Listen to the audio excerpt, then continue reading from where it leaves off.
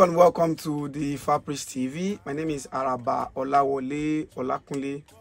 It is unfortunate that a lot of young people who are clamoring to be practitioners of the indigenous African spirituality find themselves in the hands of marauders, scammers, and all whatnot, and they find it difficult to even differentiate who is a priest or who is a genuine awo from who is not a genuine awo. And it's unfortunate that the majority of young people have been, unknowingly falling into the hands of the wrong people.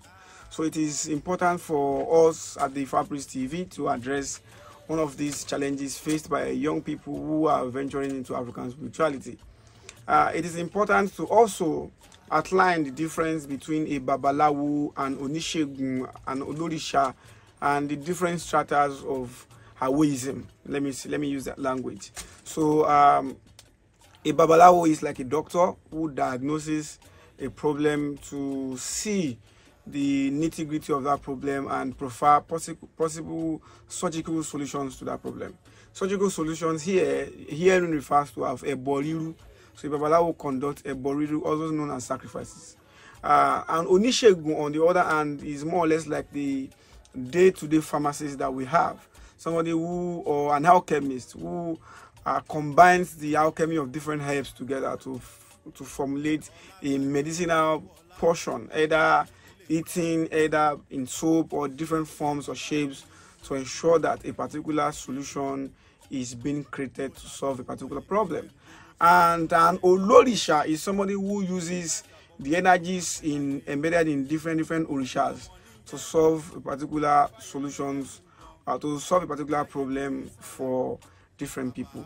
Now, there are different people, and although you can come across any one of them, and it does not actually intermittently mean that they are not proficient in their various fields of endeavor. However, outside an Olorisha and Onishegun Babalawo, we have Awos who are not practitioners of, they are neither Borisha or Onishegun or Babalawos. You could be Awo in the sense that it could be an Ogboni, it could be an Oshugbo, it could be a member of Awokpa and all that.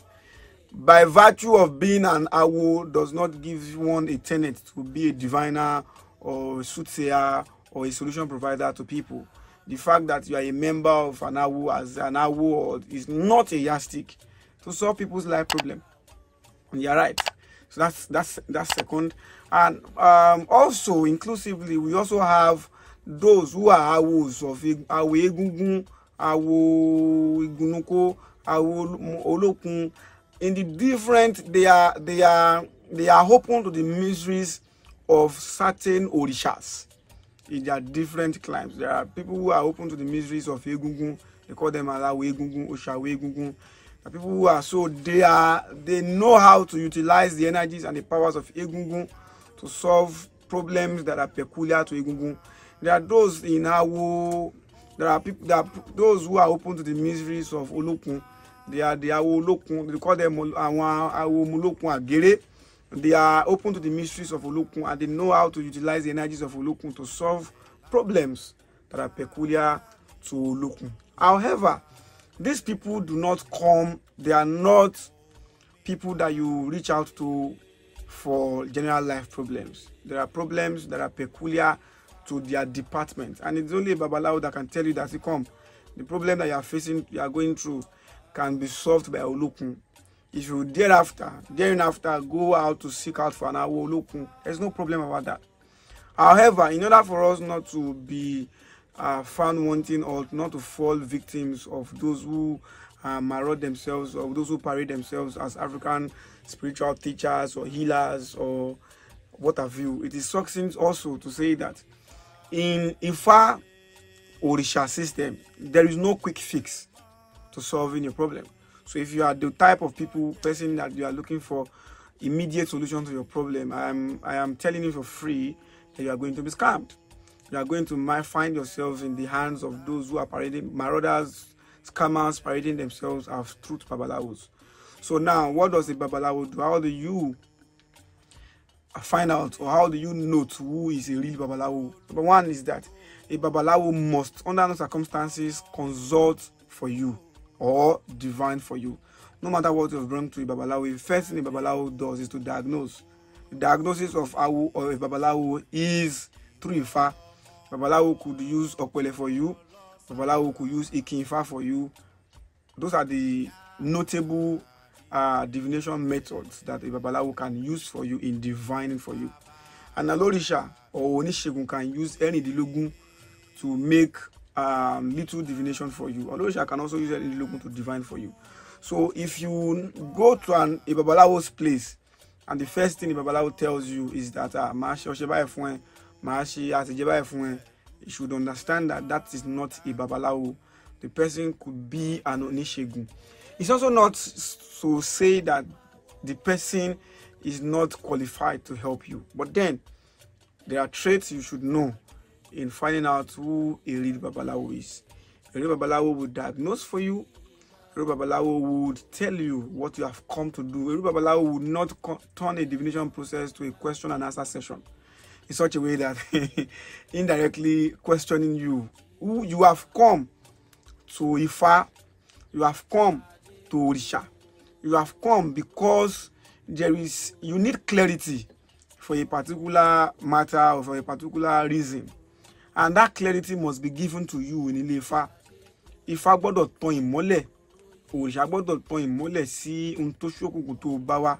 And that is why during divinations you hear chants like Ìwọ láwo, òun láwo, èmi lọ́lọ́gbẹ̀rì. Because you that you have come for divination, you are the one who knows the reason why you have come for divination. It is Olodumare also that also know why you have come. The Awo at that point in time is an Ogberi, and until the Awo has gone through the process of divination, the Awo remains an Ogberi.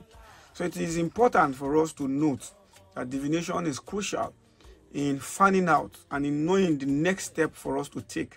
So an Awo will never guess. Boya problem to ni jekatu let us try. And a Babalawo or a quality Awo would never ever guess a solution to your problem, because for every problem there is an equal and opposite amount of solution that is divinely analyzed to ensure that the solution is provided for a problem. So if you come to a Babalawo's place, a Babalawo will ensure that after divination, Ifa or Orisha will point out the necessary steps you have to take to tackle the problem. However, that also does not mean that that step will immediately solve the problem, because some problems didn't even come there the day at a particular point in time. There are some problems that came that materialized by virtue of consistent coming together of certain problems. So a Babalawo would solve the problem one step at a time.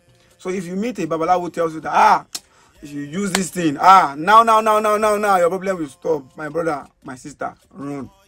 Because there is no magic. We are not magicians. We are not, Nollywood has actually given us the magician status. But I have to tell you, we are not magicians. So if you come to us, we divine for you, we tell you what the cause of the problem is. Most times, we even give you some of the things that you are doing personally that might actually be an impedance to solve your own problem. So the moment we do sacrifice for you, there are some changes that you also have to, adhere to for you to be able to see the workings of the sacrifice we have done for you in reality. So my brothers, my sisters, if you are looking for quick fix, I'm sure it is certain that you are going to meet marauders and scammers who claim all the time to be Ifa priests. And it is not by virtue of the number of ilekes or the number of attire that somebody puts on that determines the person is proficient or not. Another thing that you also need to note is that a Babalawo, it is very, very relevant in the manner of approach, in the way Babalawo addresses you, in the way Anunishegun addresses you, in the way Anunisha addresses you. A natural born Awo is somebody who has empathy in his body or her body. Somebody who shows empathy, somebody who is willing to see that your problem becomes solved irrespective of what of you. So it is succinct for us to take out our time to study our environment and be sure that we're in the right place. Another thing is that the Babalawo's house, we are in the times and seasons are changing. So a Babalawo's house is not necessarily as dirty or in the banana plantation or with a red cloth like Nollywood has always shown us. The Babalawo's house might have tiles. Babalawo's house is clean. We are clean. We are not dirty people.